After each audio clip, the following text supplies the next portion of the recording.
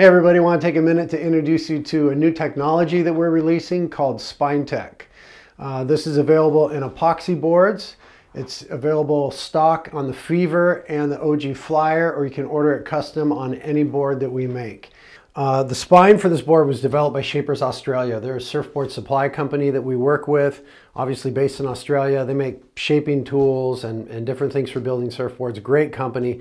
They developed this spine and we've been working with it for the last year to get it dialed in as far as the way the board flexes. So you can see we've got a carbon layup on each side of the spine on the deck here. And then we've got a particular carbon layup down the bottom.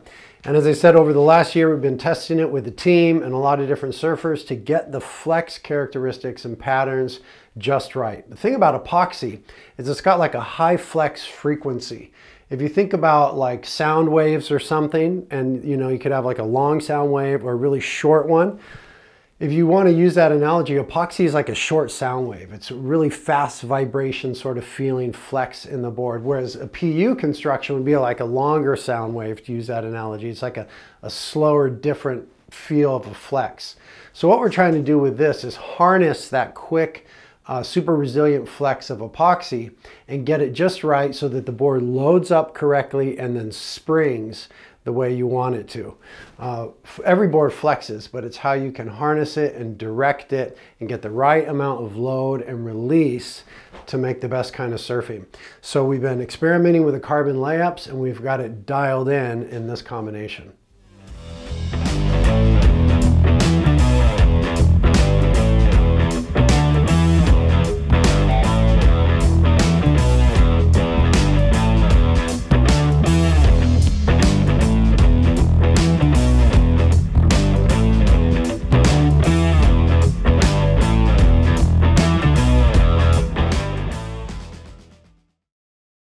We'll show you a bit of the construction here. This is the spine, which is a composite of resin and fiberglass. You can see it's incredibly flexible. It's got a lot of spring to it.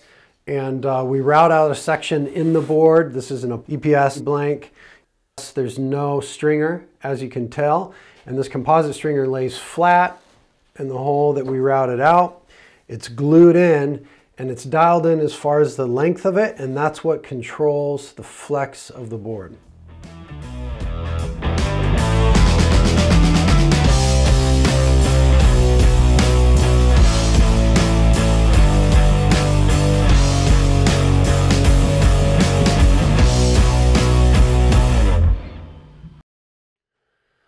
Let's look at a little bit how this spine helps control the flex of the EPS blank. I'll just flex this blank right here without the spine in it.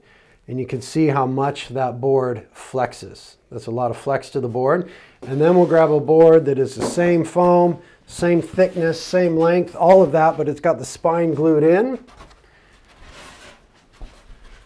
And you can see it's a lot stiffer. And it's got a nice springy flex to it, but it's stiffened it up quite a bit.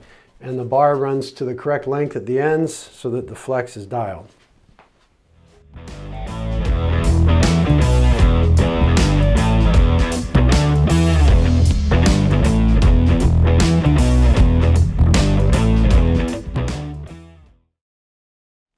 The reason that we're working with this technology and bringing Spine-Tek to the market is because we're interested in flex. You're interested in flex too. Everybody is interested in flex that rides a surfboard. The way that a surfboard flexes is a huge determinant factor as to the way that it works. And all surfboards flex differently, depending on the materials, depending on the volume of the surfboard, and they respond differently depending upon your surfing. So flex is a really important part, and we've been playing with flex for years. Everyone's been playing with flex, but we've been trying to figure out ways to harness it and direct it and manipulate it to bring the highest performance surfboard to the market. Part of that journey was FlexBar, where we had a EPS blank that was cut down the middle like this, and then we had a Divinasil sandwich in the middle of that, and a sort of Divinasil stringer. And that allowed us to manipulate and harness the flex, create positive flex characteristics, and that was a good product. With Spine-Tek, we found a way to do it that is less labor intensive.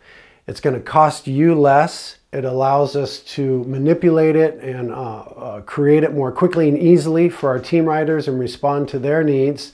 and it's just got a great feel to it. So this is sort of the next evolution in our exploration of harnessing flex on EPS boards. We are working on bringing it out in PU, which will be coming to market soon. We're just dialing in that flex and how to get that all created correctly.